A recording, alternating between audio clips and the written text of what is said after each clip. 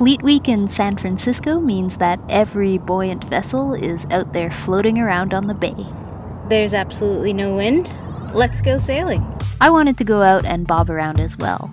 This would be my first time maneuvering a boat under sail completely alone since, well, maybe ever. There's usually always someone around taking the tiller or wheel. But today was calm enough for the supboard yogis, so I hopefully wouldn't have any problems.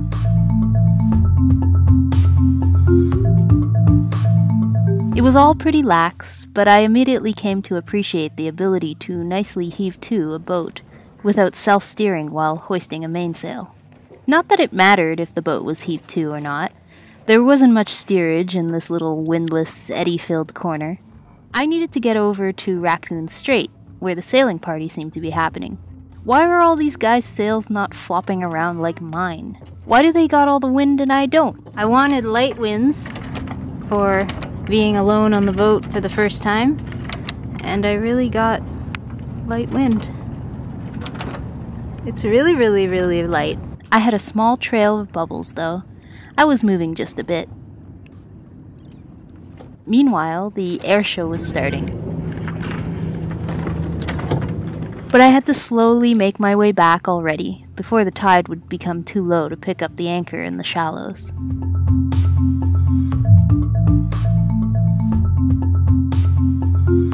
As exciting as this slow motion race was, it would have to come to an end.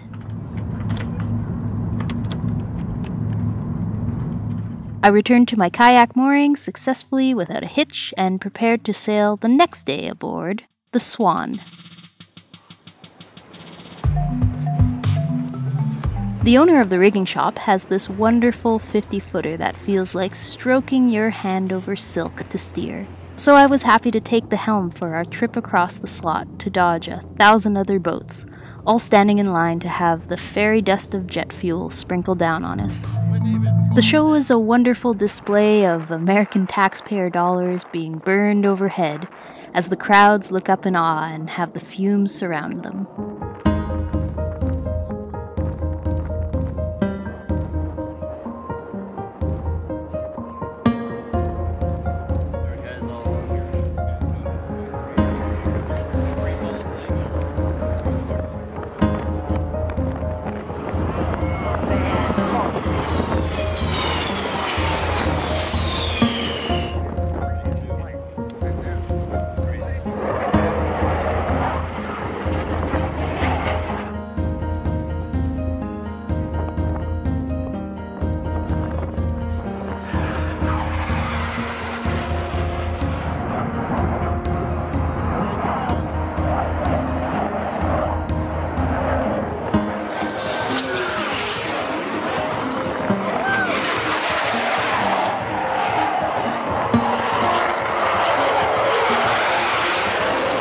Honestly, it is a lot of fun, and the experience of being out on the bay in a nice breeze is unbeatable.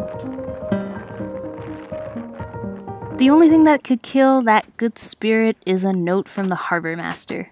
The push to get rid of anchor outs is becoming more aggressive every day. Although some people out here have problems, what kind of humans don't have flaws and failings? I didn't appreciate the note threatening to tow away and destroy the roof over my head. This is why I choose the live-aboard lifestyle. I can take my home and enjoy an evening sail, all while boiling up a pot of tea. It's not always easy, and that's why sometimes those out on the water need a helping hand, and not a disdainful dismissal. I'm sure if I got my phone out, I could tell us that we're going less than a knot. One lovely Saturday night and Sunday, the wind blew through the valleys and all through the bay, making everything nice and wavy and sloppy. Several boats broke loose from their anchors and crashed up helplessly against the concrete wall of Oyster Point Marina. Careful, men! Take it easy! Gene, zooming around in his aluminum dinghy, contemplated dragging the poor vessels off the wall, or throwing some fenders in between them and the wall. However, the water was just too rough to undertake the salvage operation.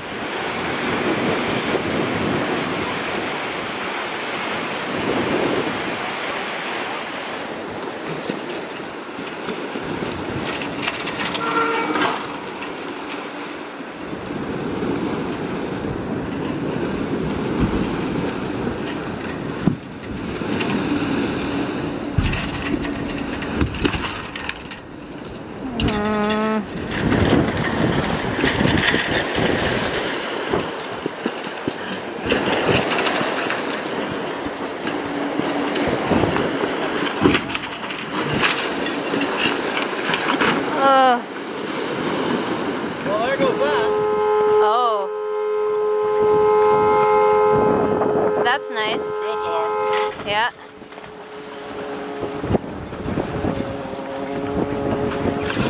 This happy dude was out enjoying the breeze in his tiny sailing dinghy, just on the protected side of the wall, all while the smashing and crashing was taking place just meters away.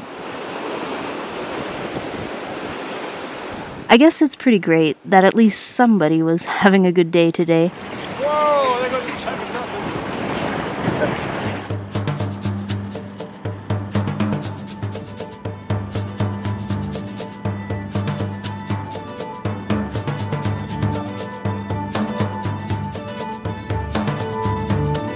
Back in Sausalito, the anchorage was rocking as well.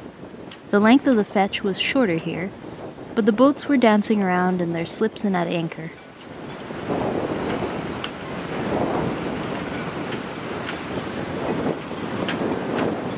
I didn't dare to paddle out to the boat in my kayak until things really quieted down.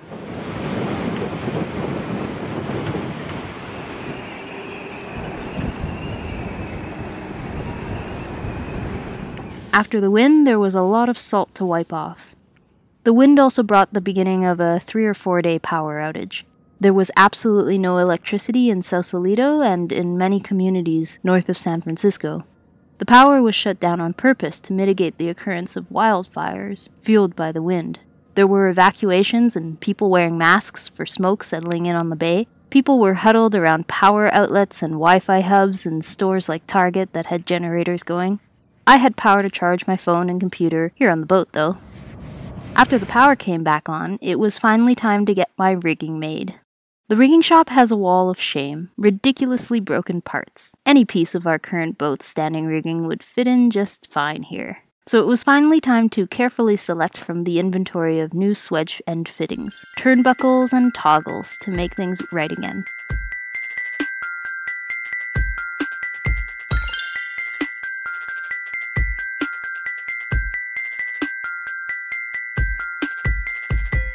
We quadruple-checked our overall length measurements, from pinholes on the mast to pinholes on the chain plate and deck, so that all the new pieces of wire would fit. We would be replacing the headstay and the backstay with 3/8-inch wire, and some of the shrouds that could be upsized with compact strand wire, which basically means more strength without having to make the wire diameter larger.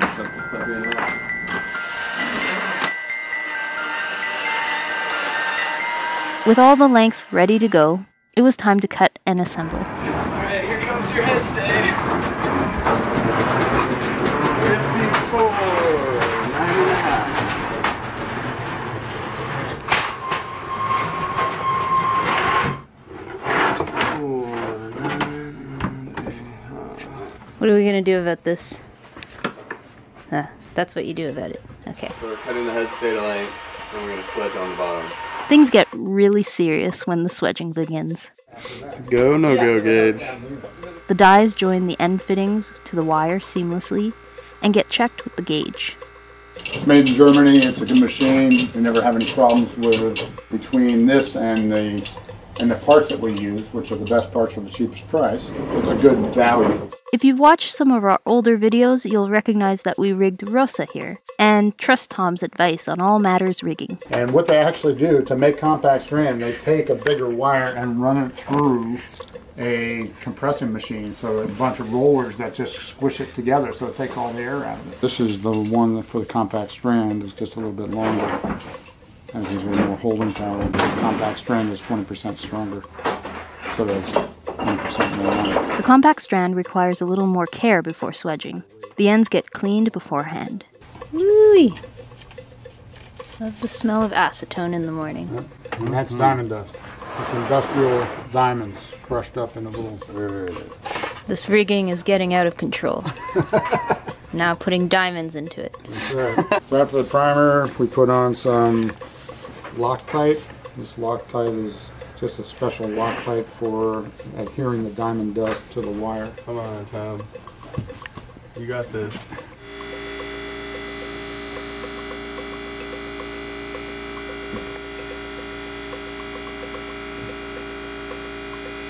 We don't know the angle that these make to the mast wall. Yeah. So I'm thinking that we're just going to bend all these we're going to take this angle out. Our new standing rigging was really taking shape. Now it was time to decide how to transport it all the way down to the boat, 3,200 miles away, because it was really quite heavy. The long walk.